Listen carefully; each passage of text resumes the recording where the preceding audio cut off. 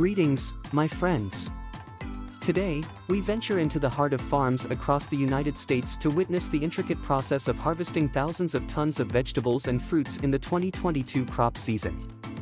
Later in the video, we'll navigate the waters of the US to explore the fishing methods employed for certain species. According to forecasts from the USDA, the agricultural landscape in 2022 may experience a 7% reduction in production compared to the previous year due to the impacts of climate change. Despite this, numerous large-scale fruit and vegetable farms anticipate a bountiful harvest in 2022. Before we embark on this agricultural journey, make sure to like, subscribe, and hit the notification bell to stay abreast of our upcoming content. Join us as we uncover the nuances of this year's crop and the fascinating world of fishing in U.S. waters. Our inaugural stop takes us to a sweet potato farm nestled in Johnston County, North Carolina. From the twilight of August to November, an influx of approximately 5,000 laborers converges upon North Carolina's sweet potato fields, with an estimated 35% of them being undocumented immigrant workers. The primary task entrusted to these harvest workers is the meticulous gathering of sweet potatoes, deftly filling small buckets with the bountiful produce. Following this hands-on harvest, the sweet potatoes find their way onto awaiting trucks. For every bucket laden with these nutritious tubers, workers are rewarded with a small cart, symbolizing their earnings for the day, a tangible testament to their toil. In recent years, North Carolina has consistently outshone all other states in sweet potato production. According to 2021 statistics, the sweet potato cultivation expanse in North Carolina spans an impressive 46,000 acres, yielding around 771,000 tons.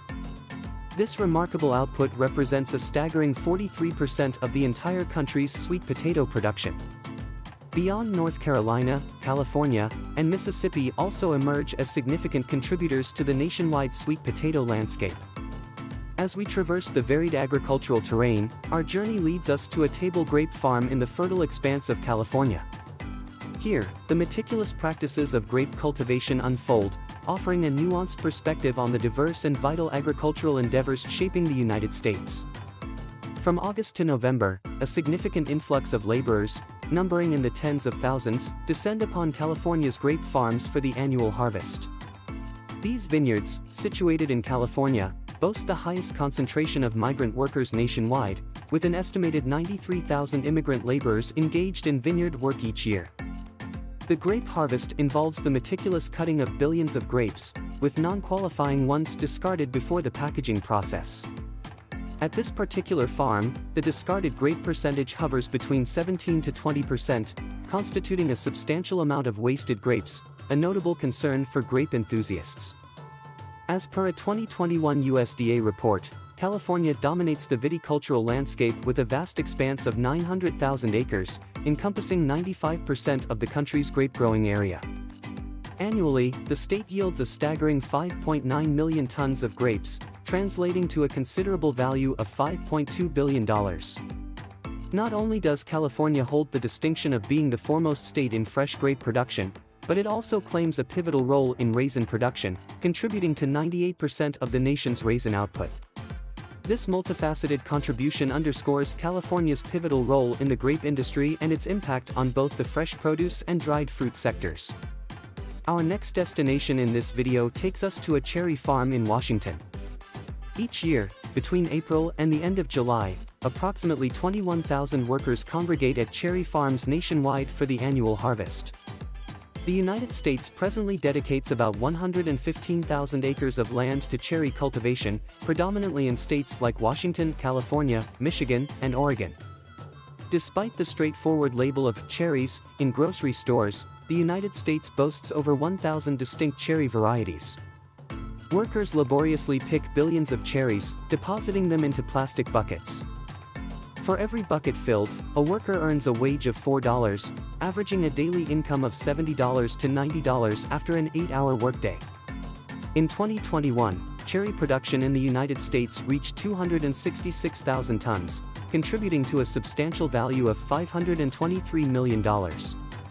Washington emerges as the leading state in cherry production, yielding approximately 164,000 tons, followed by California with 59,000 tons and Oregon with 43,000 tons. Following harvest, the amassed cherries undergo processing at the factory, where they are packaged and transformed into various products such as canned cherries or juice. This intricate process underscores the significance of the cherry industry and its economic impact, particularly in leading states like Washington, in shaping the nation's agricultural landscape. Our following destination brings us to a broccoli farm in California, offering a glimpse into the intricate process of harvesting tens of tons of broccoli. Currently, California allocates a sprawling 119,000 acres for broccoli cultivation, constituting a staggering 90% of the nation's broccoli growing expanse. Remarkably, broccoli harvesting across the United States is executed by hand, given the absence of specialized harvesters for this particular vegetable. Workers meticulously cut the broccoli, filling the buckets attached to their backs. Annually, around 4,000 laborers migrate to California to partake in the demanding tasks on broccoli farms. Following the harvest, the collected broccoli finds its way into plastic trays, ready to be transported to the packaging facility. At the packaging plant, a meticulous process unfolds, involving sorting by size and tailored packaging to align with specific orders. This intricate ballet of human labor and technological precision underscores the significance of California in broccoli production and the nuanced procedures integral to bringing this nutritious vegetable from the fields to consumers. Our next venture takes us to the waters of Alaska, unveiling the meticulous process of harvesting thousands of halibut. The initial step involves the fishermen securing bait to the fishing line and releasing them into the sea. With each hook strategically spaced 5 to 6 feet apart, approximately 300 hooks are utilized in each drop. After about 2 hours, the yields of this method are revealed. Alaska witnesses the capture of about 4.7 million pounds of halibut annually, primarily facilitated by individual small boats. Once captured, the fisherman adeptly employs a knife to dispatch the flounder, preparing it for further processing. Post-capture, the fisherman efficiently uses a knife to dispatch the flounder before transferring them to the boat's tank.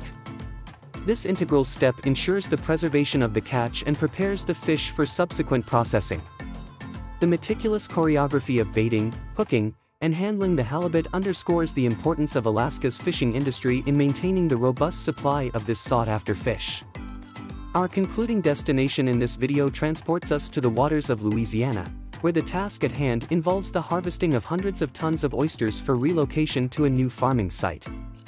Louisiana has long maintained its status as the leading state in oyster production within the United States. Consistently, the annual oyster production in Louisiana constitutes a substantial 63% of the national output. Once these oysters are harvested, a meticulous process ensues, involving their transfer to other boats. These oysters undergo a year-long cultivation in new waters before attaining readiness for official export. The fishermen carefully manage this transfer of newly acquired oysters, ensuring they are introduced to the waters under their jurisdiction. This intricate operation demands about 2 hours to seamlessly transport all the oysters from the boat into the sea. This cyclical process underscores the vital role Louisiana plays in the national oyster industry. From initial harvest to relocation and eventual export, the state's waters become a dynamic hub for the cultivation and distribution of this prized seafood.